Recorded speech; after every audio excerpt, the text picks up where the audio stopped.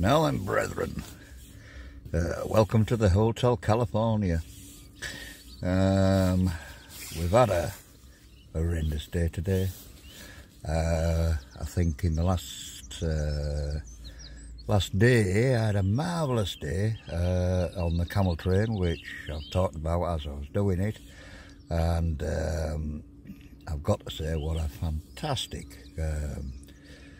trail that was. I think it was about the bit that I did was about 8 miles long, and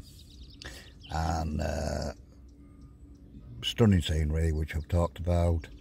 At the end there is a cafe, very nice cafe, car park, and the old pottery works. Apparently I found out a little bit more about it. Now I'm hoping Dan will dig up some history on the thing and be able to do a talkie over at some point, because I'm not sure whether the history of this is correct that I've got.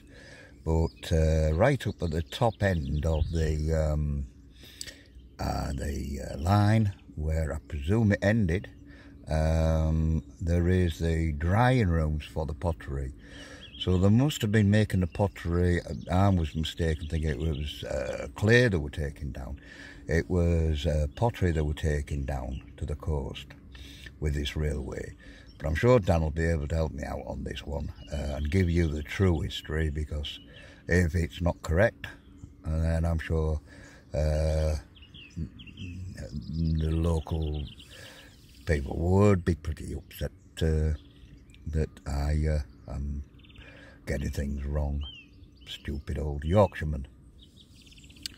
Anyway, today, this morning, last night, I was going to Whitby at the side of the track, didn't do, pushed on, and got up to, I think it was called Telford Bridge, not quite sure, we'll have to check. So I got to the top of there and I asked if I could, wild camp, just at the end of the trail there in a car park, just opposite the pottery works. Well, it's a handmade pottery. What would you say? You can. I think you can go around and look at what's made. It's all handcrafted pottery that's in there, and the lady, absolutely marvellous, let me stay in the field, which is absolutely great of her. I was supposed to be off by 5 o'clock in the morning, but we had the most horrendous downpour of rain, nearly 6 hours of it, and it was proper going for it. I'd only halfway put this tent up. I hadn't actually pinned it down totally, but it didn't matter, because I didn't expect rain last night. It didn't matter, we stayed dry, it held out, and off we went in this morning.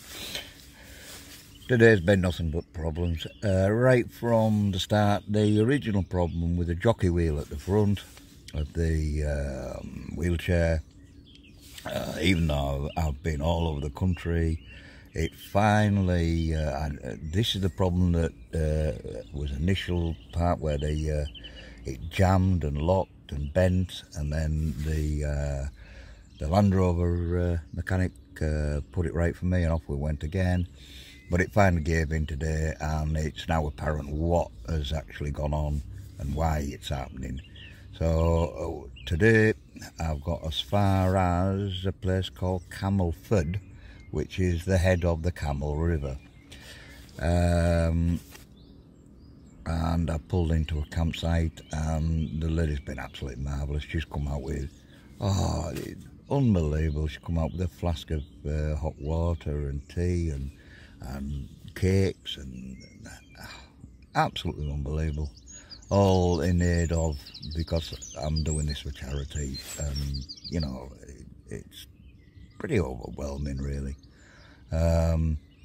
She's even rung up a mechanic to come out to me tomorrow morning, There is actually a garage just opposite where I'm camped, which is absolutely ideal. I just happen to drop lucky every time when these things go wrong. Even though I had to push with a broken wheelchair for 8 miles, what happened there was I stopped the side of the road with it. I could see what the problem was now, and 2 cyclists turned up at the time, and between us we managed to lash like a splint, I suppose you would call it, to the front forks of the jockey wheel, and we managed to it was a long hard slog with a broken wheelchair, but we managed to get to a campsite, and we've got the garage opposite and the mechanic's coming out tomorrow. So basically I'm going to have a couple of days now, but tomorrow the mechanic's going to come over. He'll deal with what he needs to do. If we need to, I'll get a bus probably and have to go to the nearest place I can find, and well, possibly somebody who can fabricate me some new parts for the chair, then come back, put it all together, and then hopefully I'm not going to have this problem again, because this problem is recurring, and it's becoming a bit of an issue to me. Me personally, I'm actually in bang on condition. I'm bang on condition. I feel like I could push on forever. No problems whatsoever, health-wise. So that's about it. I'm going to settle down tonight. I'm all fully charged up. I'm probably going to, well, not watch telly, but I might watch a bit of YouTube. See what else he's putting on. Okay, good night. Well, this is all that's left of little Nellie. She's finally, the front jockey wheel gave in, so it's all completely stripped. The front end of the chair now has gone for some parts refabricated, which leaves my time schedule well and truly shot to bits, but never mind, we're still going to John oGroats. Makes me more determined. Okay, that's a picture of little Nellie. She'd lost her front legs. Catch you later.